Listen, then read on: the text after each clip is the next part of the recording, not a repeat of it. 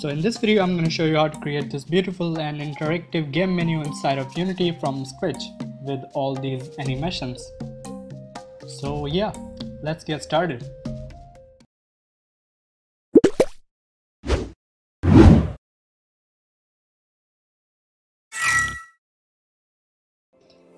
So here we will start with a new and empty Unity scene and try recreating this menu like this from Angry Birds with all these functionality and everything.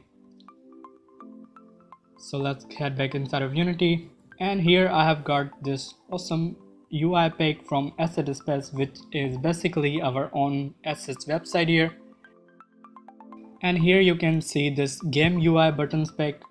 Click on this and you can download this pack for free. So click on this button here and the link is in the description if you want to check it out. And there are tons of other icons pack and assets available for free. And with that said, now let's head back inside of Unity.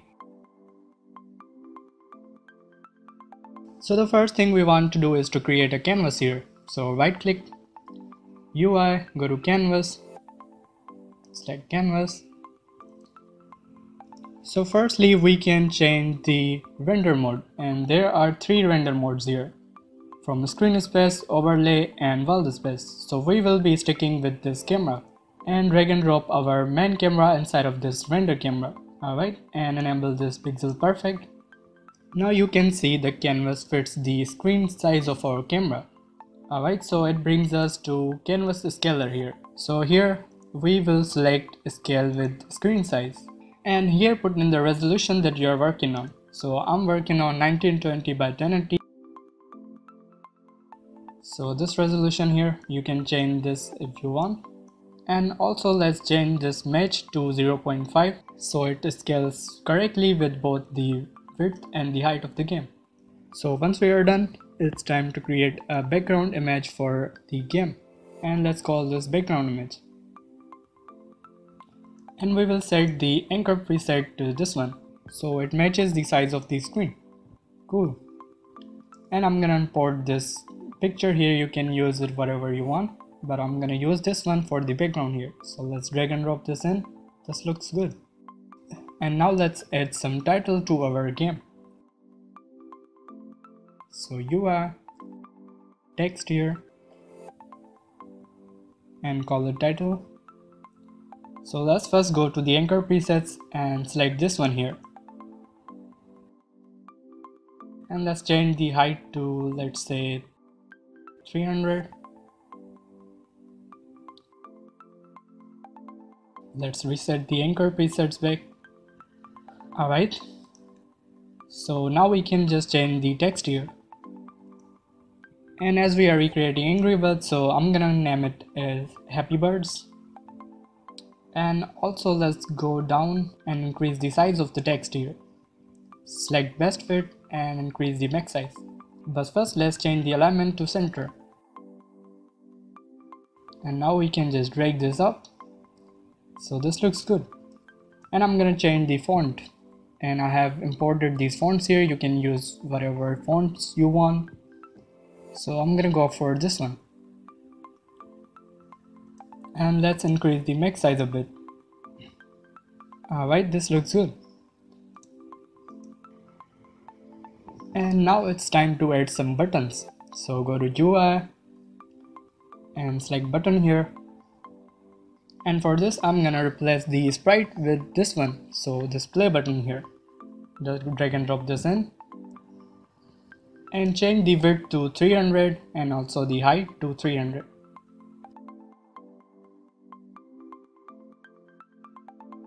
So let's get rid of this text here. But it kind of looks odd, so here we will select the preserve aspect here, and it will bring it back to its original aspect ratio. And now we don't need to change anything else here. So let's go ahead and create some more buttons like this. So let's first rename this to play button and duplicate this. So Ctrl D, and let me just quickly add some more buttons to the scene.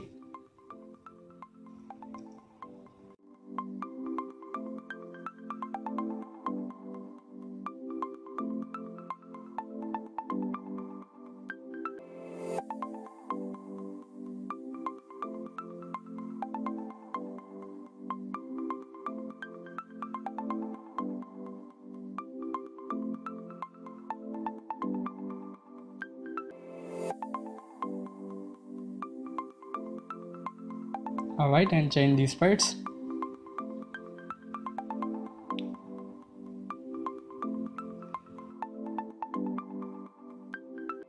Cool. So once we are done with the buttons, we can just go ahead and play this out. So yeah, it does look good, but still it is kind of dead. So let's add some animations to our buttons, starting with this one here. Let's exit play mode, select the play button. Let's first increase the text size a bit, something like this. And now let's push the play button a bit down. Somewhere around here, it looks good. Alright, so now let's select the play button so we can add some animations to it. So let's open up canvas, play button, and change the transition type to animation here. And select this auto generate animations. Alright, now we have to select a folder, so let me create a new one here, call it animations, and we can just store all the animations in here. Alright, so it's all in here, and now we can open up our animation tab, and here you can see all the animations. So we will be making the highlighted animation. So when we hover over the play button, we want it to animate. So let's hit this red button here, it will start recording, and we can just change the size. So let's set it to 400 both width and height, and that's all we need to do here. Let's try this out. And indeed it is working, and it looks kind of cool. So now it's time to add animation to our settings button, and for this one we're gonna make a pop-up animation, something like this. So when we click on this, the panel will pop up. So select the settings button, but we are not gonna create animations inside of this, so let's create a panel first, and let's change the size. Let's make it smaller, something like this, and let's change its position and place it behind the settings button. So let's set the anchor preset to this one, and also change the color a bit. And now we can place it behind the buttons here. Alright, and also change the X position to 120 so it fits behind the button correctly, and drag it up something around here, and also reduce the width so that it hides behind the settings button, just like this one here. So let's reduce the width a bit more, and now it looks good. So let's add some buttons to our panel here. Duplicate this and drag and drop this inside the panel.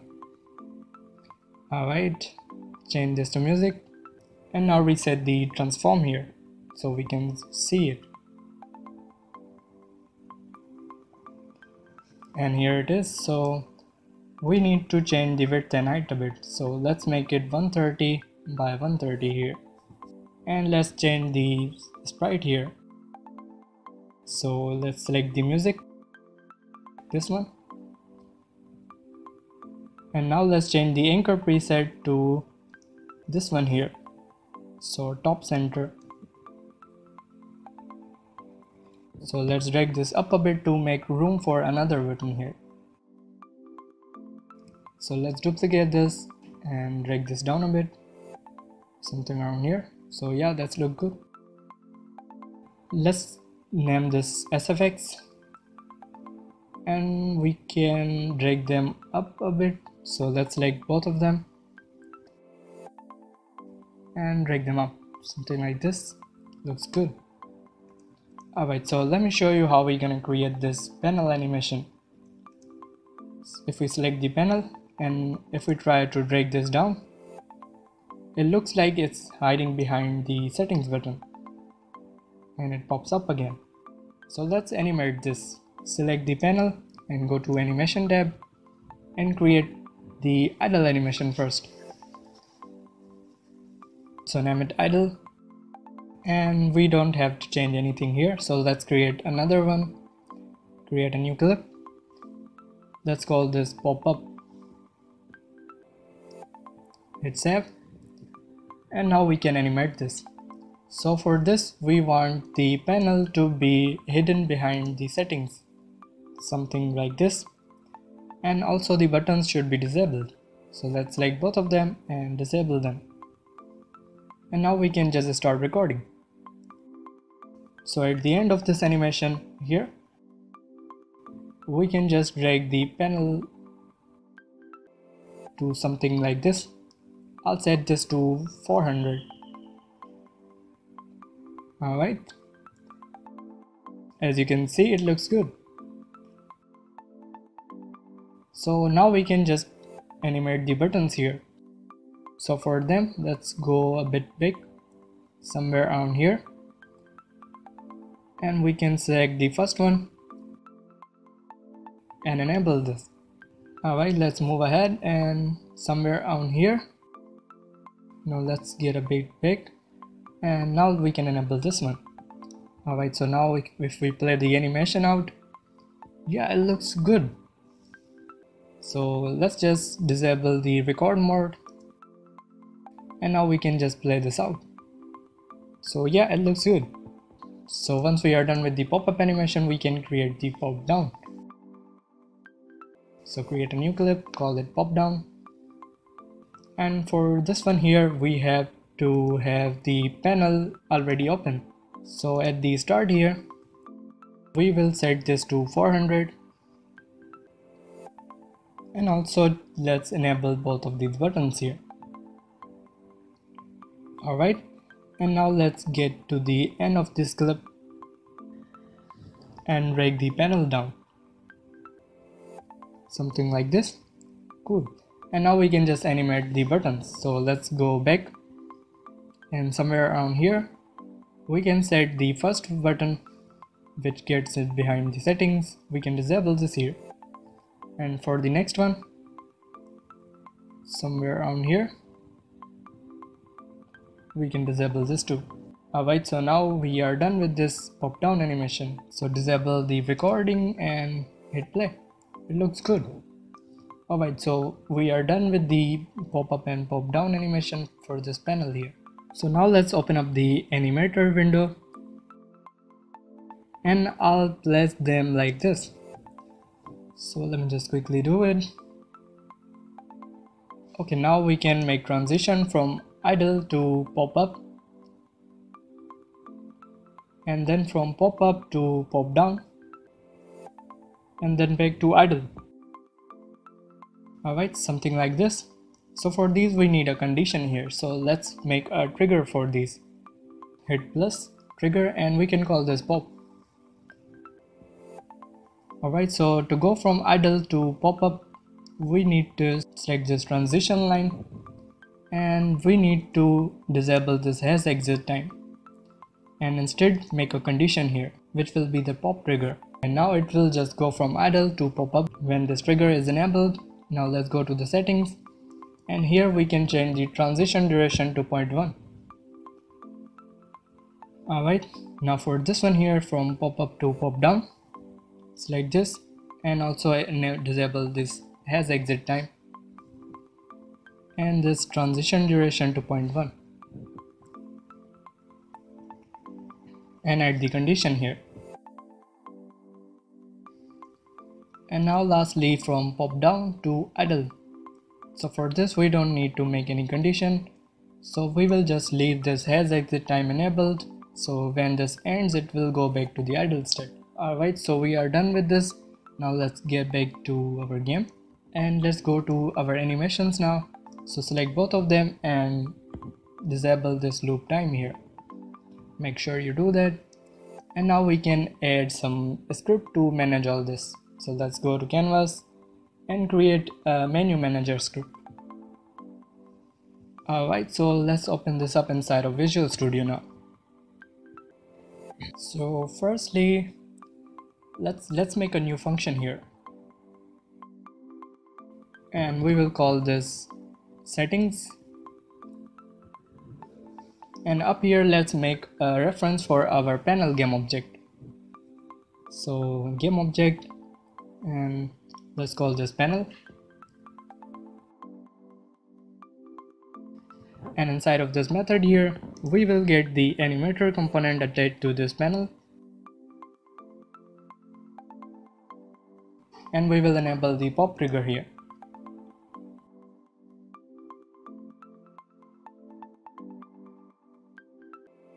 Alright, so let's head back inside of Unity. Select the canvas and drag and drop our panel inside of this slot here. And let's just first put the animator window here so we can see what's actually going on. Alright, now let's select the settings button. Here, and add an on-click event to this. So let's drag and drop the canvas and the settings method here. And we can just try this out now.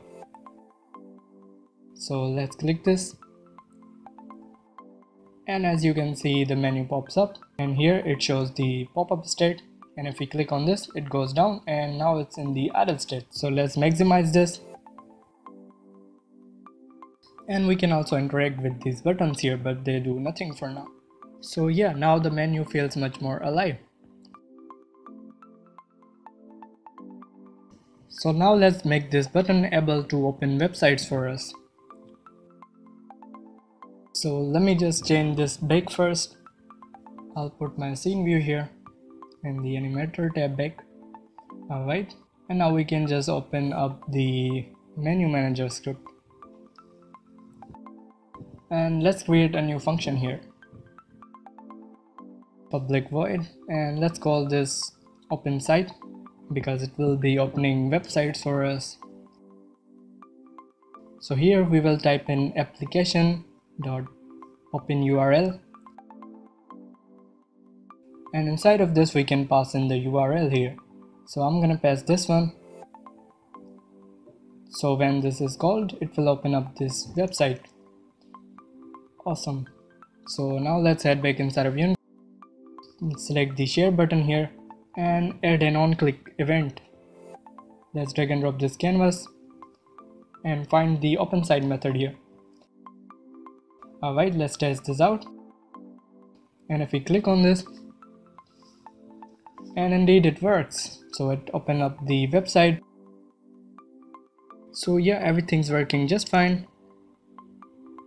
So now we can just go back inside of Unity, and you could go ahead and animate all these buttons like we did with this one. And the only thing left here is to add some music to our game. So let's quickly add some music. Make sure you enable this play on awake and this loop here. And I'll import this music. Just drag and drop this here. Make sure these are active. So now let's test this out. So yeah, the menu feels much more alive. You could also disable the music with these buttons if you want. So yeah, that's it for this video. I hope you enjoyed this, and if you did, please subscribe to my YouTube channel, and if you have any questions, just leave them down in the comment section. Until next time, see ya.